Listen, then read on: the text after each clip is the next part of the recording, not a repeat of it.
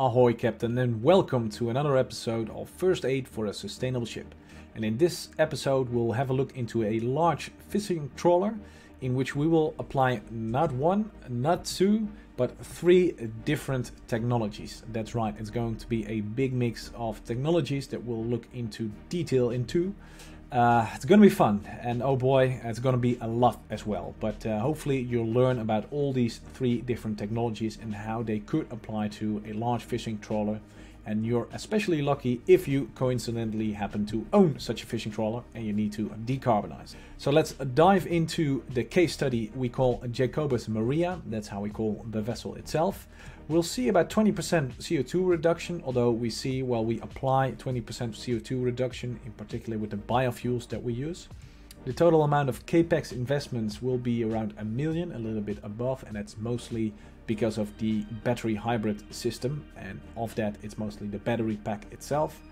And we see a payback rate in columns because we have cheated a little on the carbon tax, but you'll see that in the tooling section and also the reporting section, of course, because there are two parts to this video.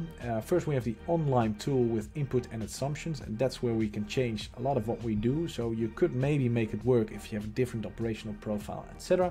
And then secondly, we have the premium report and some of the results and discussion, in particular the capex breakdown in the end. That being said, short disclaimer in advance, the Decarbonizer itself is only a model. We do assume quite a lot, and not everything that we do is correct because, well, we don't have your vessel at the moment. So this is more of a generalization of fishing trawlers in general, of what we know. Secondly, it's constantly evolving, so if you see a different version in Decarbonizer that's currently online in this video, that's because it's changing and continuously being updated. It's also made by humans, by me, a bald guy in a blue suit, so we make some small errors here and there. We do try to improve upon them as well and not make them in the first place, but please bear with us. And again, this is first aid.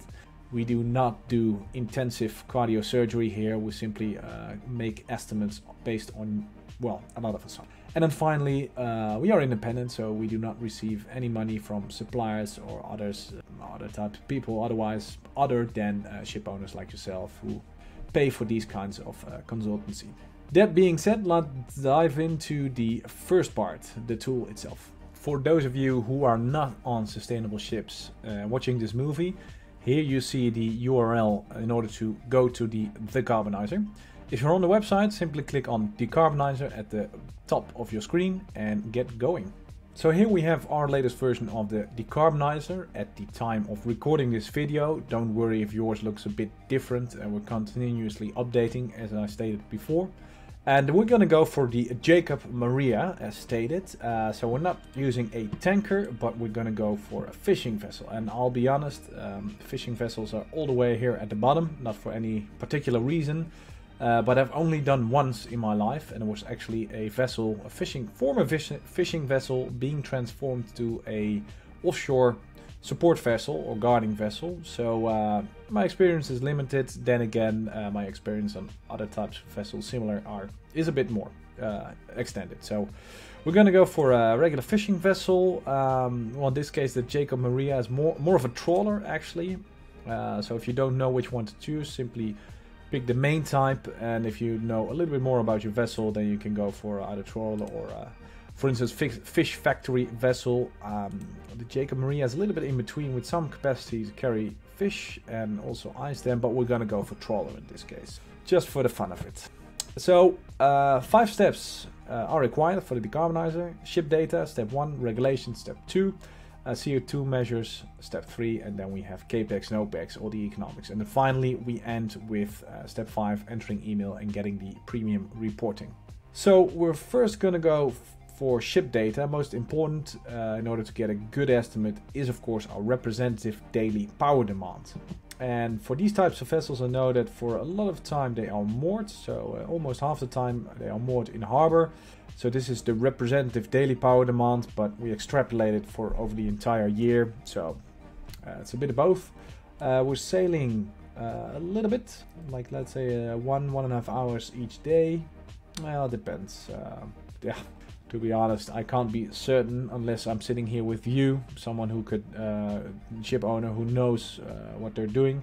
But I'm gonna go for, let's see, I'm gonna split them up so that we have about 40% sailing, moored, a bit more. There we go, 145 days, and then we have a little bit less days of sailing. Well, this, by the way, doesn't really matter at all. So here we go, sailing 40-40, roughly speaking. And what is working mode? Working is neither sailing nor idle moored. Working is in this case dragging your nets behind the vessel and occasionally getting them snared or having a bit higher peak load. We'll change those later. So what we'll normally do is we'll sit down and we'll make sure that the different operational profiles concur to your operational profiles, mostly the fuel consumption in volumes per day in this case, and then we also see what they are per year. And then that when they concur roughly, then we know that we're roughly in the right order of magnitude with your operational profile and thus also the OPEX cost. Ship and fuel parameters is second, so we're gonna fill in Jacobus Maria as our vessel. Here we go, caps lock on. Jacobus Maria! Jacob Maria, just a regular normal type Maria. Trawler, installed power, about a megawatt of installed power and about 100 kilowatts of auxiliary power for a port. We're going to change HFO to MDO, regular diesel, with 780 per cubic meters.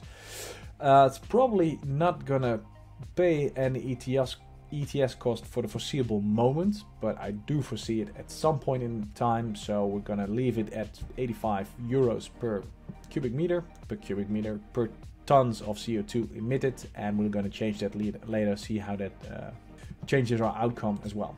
Operational profile and power, so this is very important because this is most likely not the operational profile that you have with a fishing vessel. I'm going to lower the amount of power required to sail, and I'm going to increase the amount of power required when dragging, when trawling. So this one I'm going to change to 500, roughly half. And I'm going to change this to, let's say, 650, a little bit more, no, 700, nice and even.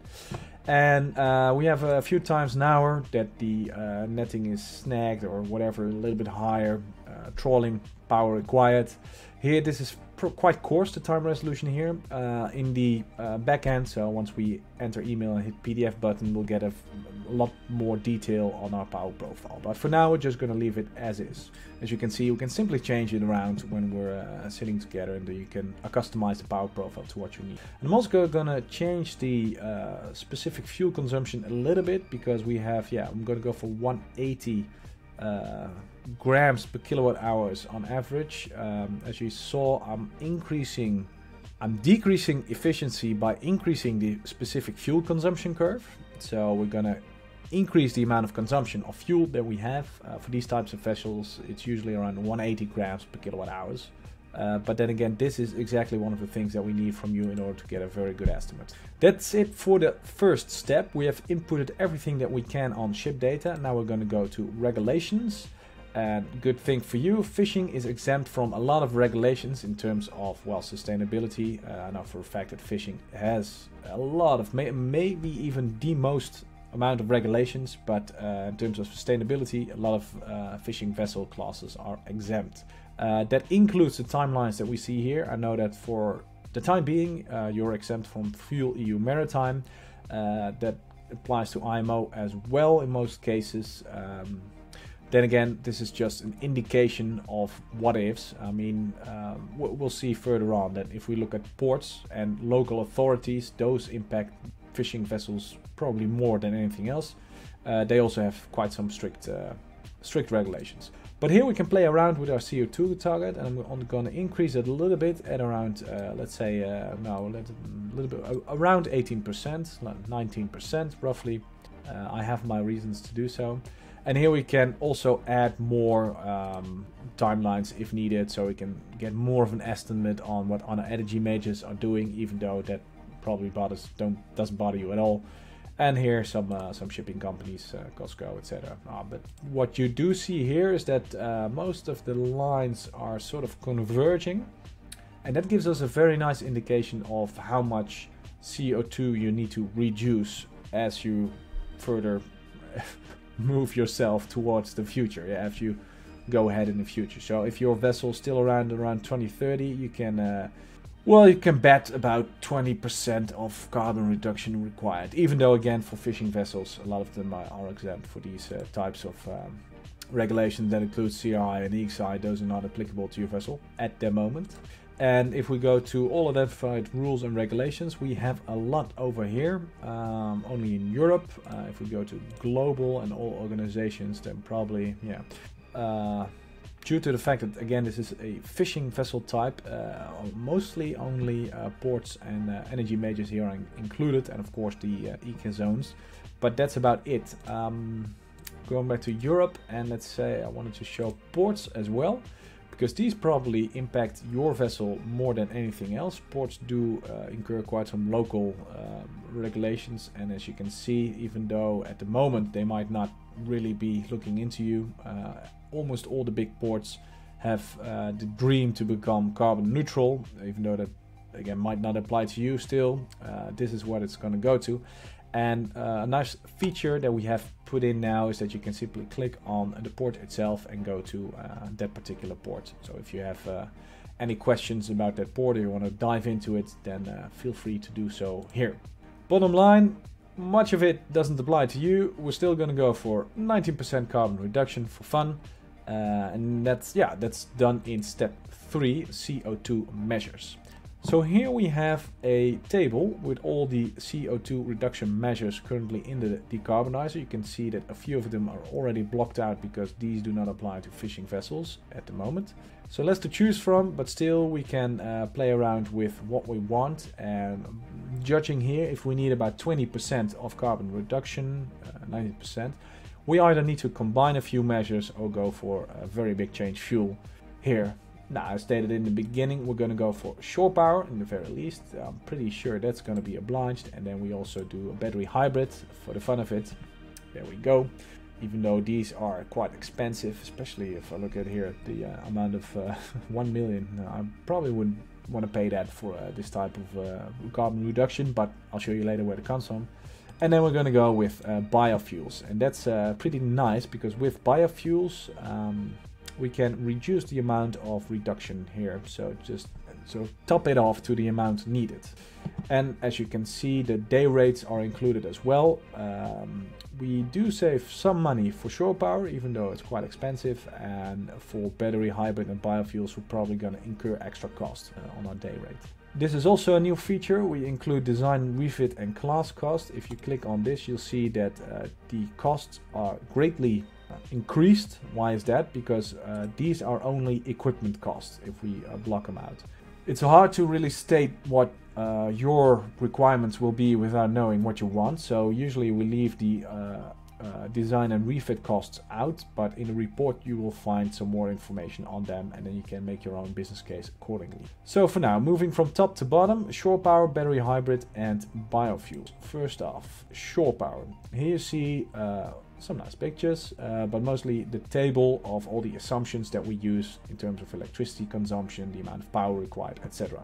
Most important here is the rated power. I think we can go to 50 kilowatts of rated power. Does that impact much? No, it doesn't really impact much on our business case, but mostly because we have assumed no equipment, auxiliary equipment is required. If we need an additional switchboard and maybe even a transformer to transfer the power coming shore, then you'll notice that, yeah, that saves quite a lot of money if we go for a smaller type of equipment. And if we go changing the electricity pricing, let's go for, I always want to go low, but you see the day rate improving, of course, if we reduce the electricity price here.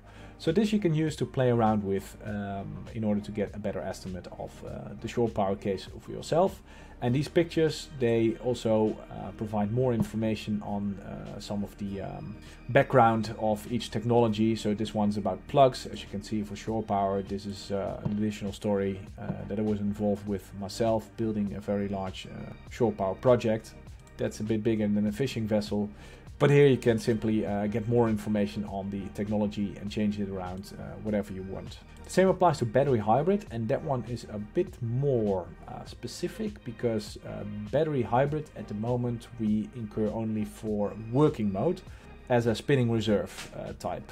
What does it mean? Here you go. It's quite a big battery that we need for this fishing vessel. Actually here the red line is the generator that's on, and here in the blue line we have the state of charge of the battery. And what you see is that the generator both charges the vessel and the battery at the same time.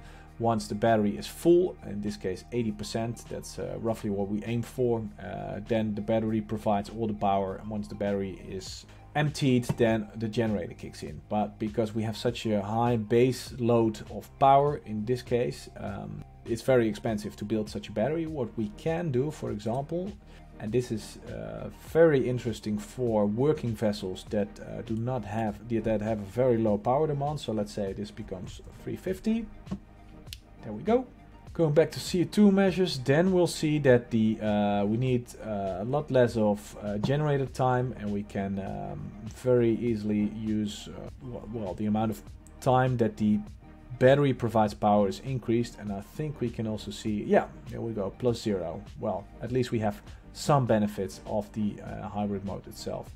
The reason why this is so expensive is because for, what do we have here, 1 megawatt, 2 megawatt estimated battery capacity. Well, that's quite a lot, but that's at least what you want. If we change the cell costs to, for example, 400, decrease them a little, that's where most of the money goes to. So for such a system, it's just an immense amount of capex, and in a lot of cases, it will not provide you what you want. But we can, of course, combine this with shore power. In the case of a battery hybrid system, perhaps we can actually just simply remove the shore power connection altogether and then use the battery hybrid system during the day in order to stay moored, only use the electricity coming from the battery pack itself, and then not doing anything at all in terms of shore power. That's shore battery, that's how we usually call it, and in the future we'll dive into it more deeply. But we're gonna change this back to 700 so let's get a proper estimate of the entire vessel itself. There we go. Just know that we can play around here, and here we have again more information on battery hybrid system. This is actually coming really close to what you would need in order to get 2 megawatts of power. That's roughly, nowadays you can get it into a 20 feet container. If you really want, at least that's roughly the volume that you would need. That includes transformers usually as well. And here we have some examples of vessels. These are not, by the way, your typical fishing vessels, and are a lot bigger, but then at least you can have a look at what such a system would look like. But here you see some examples and case studies to get more of a feel on what you would need. Moving on to biofuels, because that one's interesting. At the moment we do not have a lot of options for biofuels. We simply use biodiesel and bio-HFO, so that also needs to be improved in the future. What we do is we have an additional premium cost, in this case for HVO, so that's biodiesel, you could say, hydro-treated vegetable oil.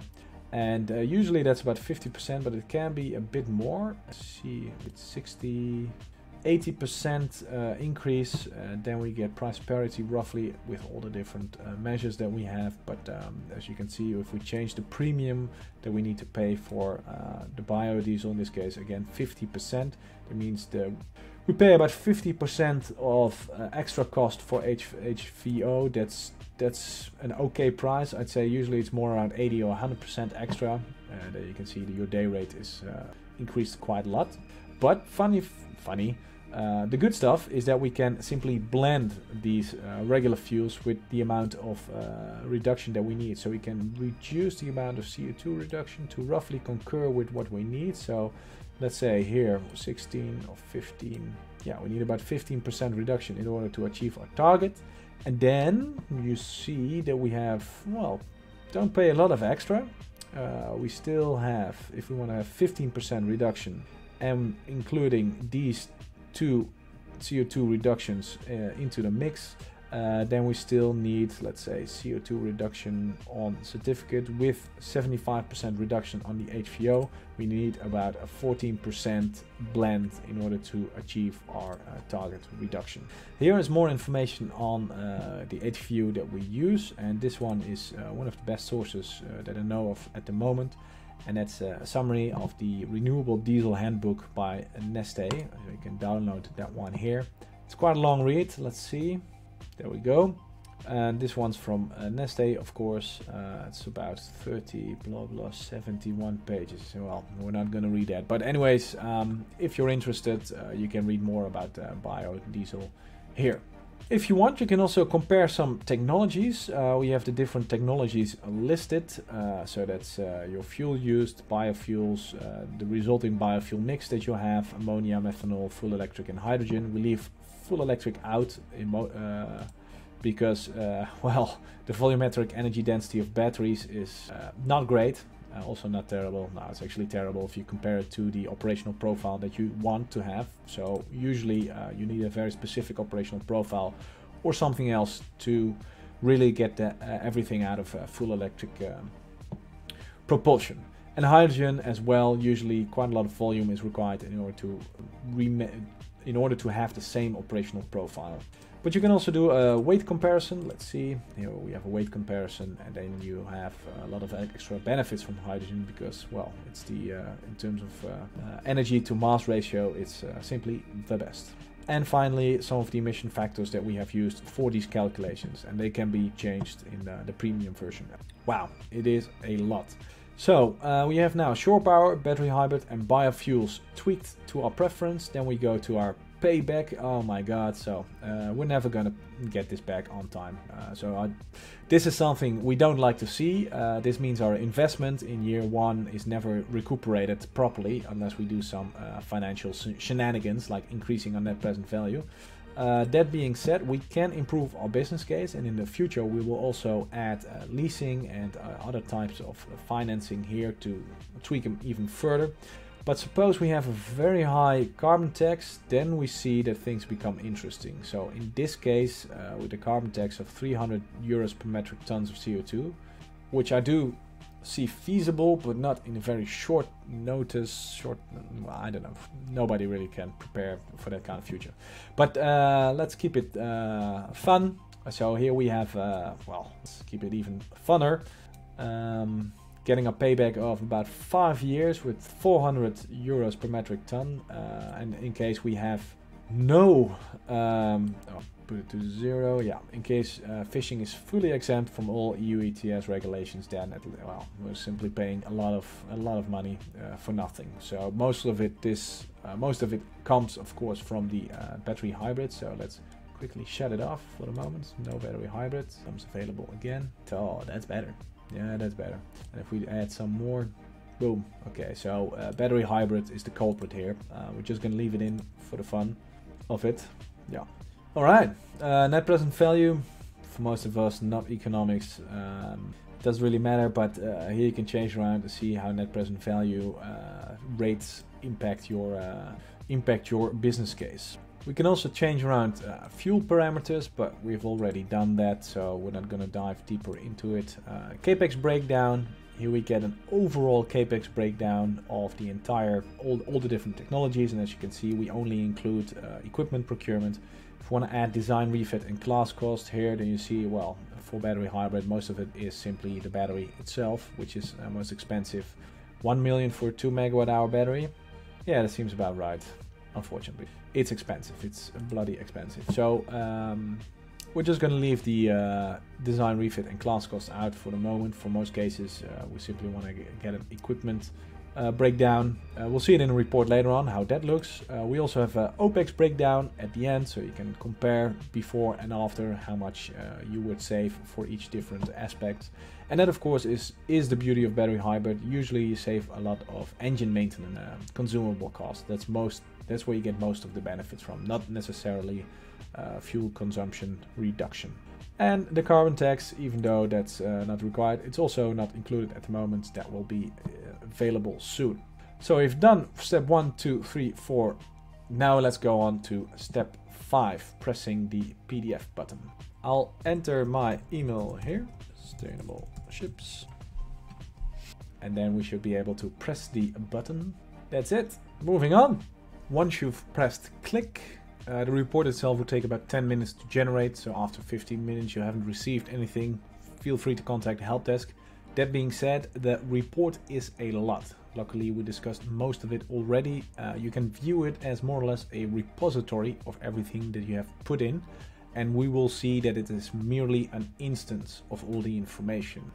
So basically, we really have to sit down with you specifically, and the tool provides more worthwhile information than the report itself, because the report is just a one-time thing. As soon as fuel prices change, everything's changed. But then again, it is a very nice overview of everything that you might need going ahead in the future, and you can also use it to contact suppliers. So let's show you what you can expect. So here's the premium reporting. As you can see, for the Jacobus Maria, everything is in here, and again, oh man, it's so much information. And also here we have these great decreases in day rate, so we actually save a lot of money, and in the end we have 5 years payback on our investments. But we already know for a fact that these are very heavily dependent on EU ETS carbon taxes, which at this point in time we do not even know if fishing vessels will be applied to. In any case, it's a very nice overview of all the different technologies. Here you can see everything that we have mostly discussed, so the operational profile, key upcoming rules and regulations, all the technical details for the technologies. I wanted to mostly stop at the capex breakdown, because that's most useful in this report that we do not have in the tool itself, not yet. And the appendix is merely looking up information when needed, and some more case studies might be interesting to you as well. So here we have all the disclaimers that we have discussed, a summary of the vessel information, more on the OPEX itself. This has also been discussed, some very beautiful graphs on the operational profiles in general, and also the daily operational profiles when needed. Here we have all the rules and regulations that apply, and a few of the most important timelines. And as we can see, if we really have to adhere to these timelines, we have, well, not very long with the Jacobus Maria left. So in any case, here we selected only the ports. And then again, if you click on which one's best, well, I like must say, if we click on that one, there you can see we have more information available on the port itself. That's also a nice way to have all the information. Carbon reduction measures, more information, and here we go. Technical details for shore power. Well, we have seen this table before. This is nothing more than the table that we adjusted slightly in order to customize it for our case. More of the same pictures, simply the same pictures. So this is all discussed, including battery hybrid with some links, biofuel with the according links, and here things get interesting. So what we did was, for each technology, we made a breakdown of 6 different aspects, including design and engineering for supplier ship owner, the equipment procurement, and then execution, retrofitting, commissioning, class, and certification. Right now, we assumed €0 for the design, engineering, class, etc. We know that's false, but this gives us a very good breakdown of the equipment costs only, which is in a lot of cases very handy. We have still included here the amount of hours that we expect to use, or that are used for each different steps. And this is simply, well, now it's 0, but we multiply normally with your internal rate in order to get a better estimate of the required investment. From the supplier, from the ship owner, here we have a breakdown of the equipment that's required for procurement. Well, it's still based on a lot of assumptions, but in the premium version we can dive into detail about what exactly you need, the amount of meters required, cable trays, if you really need these amounts of spare parts or consumables on board, etc, etc. So also a breakdown of the expected required time for execution. This, of course, I've spoken to a few ship owners about this one, and estimates vary wildly. It has to do with either with both complexity and ship type. So this is really something that we have to look into detail too. But we do the same for all the different technologies. So also for battery hybrid, has some similarities, of course, with shore power. So also there is synergy that we have not yet explored properly. And as you can see, most of the costs here are simply the battery system, 800,000. We have assumed 400 euros per kilowatt hours for a battery system, which is bottom price, I'd say. 500 euros per kilowatt hours would be more in line with current commercial prices. Same applies to biofuels, except for biofuels, well, we don't really include a large table because basically that's for most vessels simply a few fittings, gaskets, etc. That's I've never heard anything more than that. But I've been wrong many times, so I can be wrong here as well. And a breakdown of the OPEX cost that we have also seen before, and in this beautiful scenario actually save a lot of money per day, which is I don't think it's very fair because most of it is in the ETS cost. There we go, we save quite some ETS cost, even though we could save more, but still.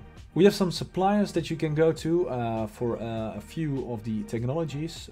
We are upgrading these technologies and suppliers so that you can get more contacts in the future, and the rest is simply all extra to read up upon. In this case doesn't really apply to you, and we have some case studies in the end to give you further information on usually vessel specifics. Here we have some on methanol and regulations for maritime sustainability as well. Feel free to simply go to the webpage and see or read up upon all the information that you would like. And that concludes our decarbonization case study on the Jacobus Maria, a large fishing trawler vessel operating in northwestern Europe. It was a lot of fun. It was the first time they actually did 3 different types of technologies, and we are still improving a lot on what we can offer you, and hopefully we can do a lot more in the future.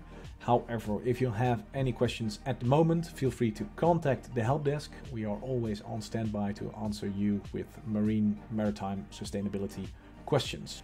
That's it for now, and have a great day.